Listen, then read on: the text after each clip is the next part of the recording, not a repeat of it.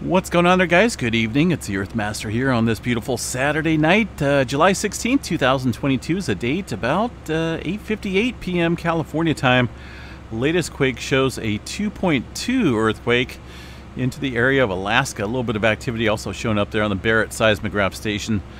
Real quick, I want to give just a real quick shout out to these newest members out here. In fact, all the members here on the board.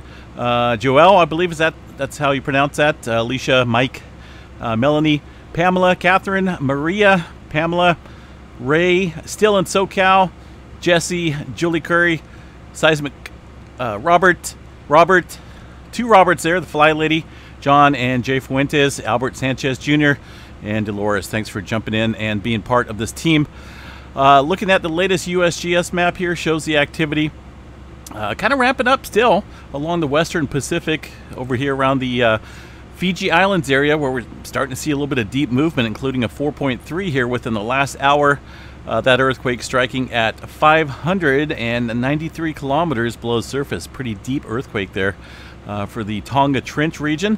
Of course, that all tends to get stuff moving in the area of the Solomon Islands and Papua New Guinea, so watch this area pretty closely here for some possible further movement.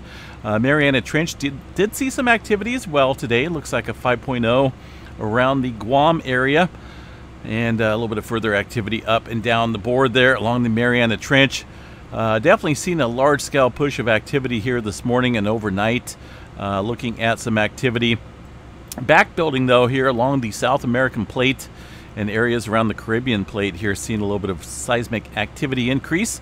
Looking out at the South America region, seeing quite a few fours. Four is a magic number out there, including a deep 156 kilometer deep, 4.4 under the Ecuador area, down into the Peru-Chile Trench.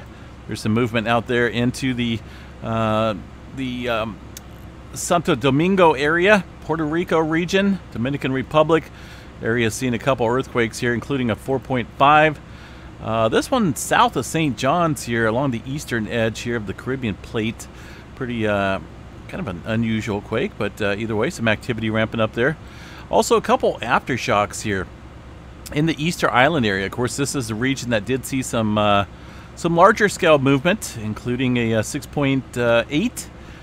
Right, so since then, seen quite a bit of aftershock sequences. A 6.8 here occurring about 5 days ago or so. That tend to kick off a pretty good swarm of activity along the coastline over here along the South American region, and also areas up into the Middle America Trench. So looking at possibly seeing that kick back up here with some more earthquake activity here. A couple fours there in the Easter Island region within that same zone. Let's see what we got for Hawaii. Looking like it's lighting up here a little bit around the Pahala area of Hawaii. Nothing major going on around any of the volcanoes. No major changes, that is. Still looking at Kilauea being active. Southern California starting to light back up. I think what we're seeing here, and it tends to happen, is that teeter-totter effect. For a couple days, we've seen the West Coast areas along the South America region and up into the Alaska area pretty heightened in earthquake activity.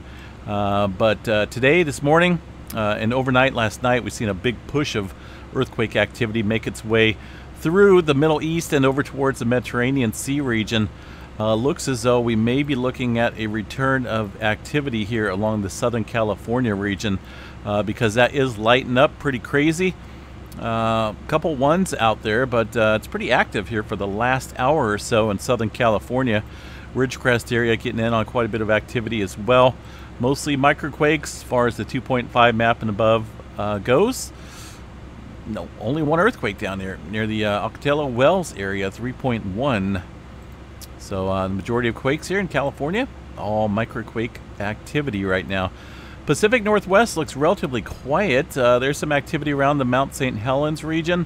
A couple small microquakes. I do want to pop up the tremor map, see what we got going on at the Cascadia Tremor. A little spread out activity down around the southern end of the Cascadia subduction zone. Of course, this tremor activity is down dip about 35-45 kilometers underneath this area. A lot of times this movement definitely will put further strain and tension here at the Cascadia zone. Let's check out Mount St Helens while we're over here, see if they got anything showing up on their recorded seismograph stations. Here at the Dome station I like to monitor pretty closely. A couple earthquakes there, well defined on the local seismograph station there over the last couple hours. Looking earlier in the day and afternoon time frame, looks about the same. A couple scattered small microquakes throughout the day today. No major movement going on there at the Mount St Helens area though. Yellowstone looks pretty quiet over here. Not a whole lot popping off there. Eastern part of the country, or at least the southern plains area, getting in on a little activity around Oklahoma. Some of this movement here around the New Madrid zone from this morning. Nothing new popping up in that area. Alaska region, a little activity up there as well within the last hour, it looks like. Let's see what else we got. Again, the majority of this, some older movement from last night and this morning. Kind of it seems like it comes around, right? We're getting that little loop of pressure once again. Kind of skipped the Atlantic Ocean though. We did get some activity further south here into the Southwest Indian Ridge, a 4.5, and also in the Scotia Sea, 4.9. But looks as though activity may be returning here to the North American plate and the South America region there, with activity really lighting up here in the California region within the last hour. Earthquake activity at Yellowstone, not a whole lot going on. Some type of interference over here. That is not earthquake activity. That's not what it looks like on a graph. As far as earthquake activity goes, might be one right here, a little speck, but that's about it. Nothing spectacular going on there at Yellowstone. Let's go ahead and check out space weather real quick. By the way, folks, you only got a little time to enter the 75,000 subscriber giveaway. I will be closing the comments here on that video soon.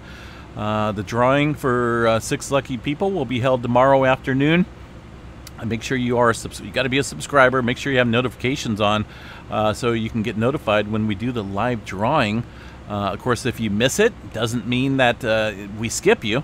If your name is pulled, you still win regardless if you're watching or not. We'll get a hold of you somehow. But it's kind of best if you are watching. That way you can follow the instructions that we give the winners in regards to claiming the prizes. 6 people. Woohoo! Space weather activity, a little heightened activity right now into the Sea Range. That's been like that for the past couple days. A couple M flares popping up there as well. Yesterday from a couple various sunspots. 3057, 3058, 3059, all looking somewhat dynamic. Also 3055 kind of growing down here now that it's facing away from Earth. But a couple of these sunspots could provide us with some solar flaring, and they will be Earth directed here real soon. Let's see, 99% chance C flare, 45% chance in the M flare category, and 10% for the X flare. Far as any geomagnetic storming goes, there isn't any. Currently on the map, looks pretty green, although we do have some coronal holes that will be facing us here very soon. A little bitty one right now, 03, but 01 could be providing us with some heightened activity here in the coming nights once it is Earth directed, or facing us, I should say. All right, guys, have a good night. Stay safe out there. Just wanted to get this quick update in, and again, we'll catch you guys tomorrow for the drawing.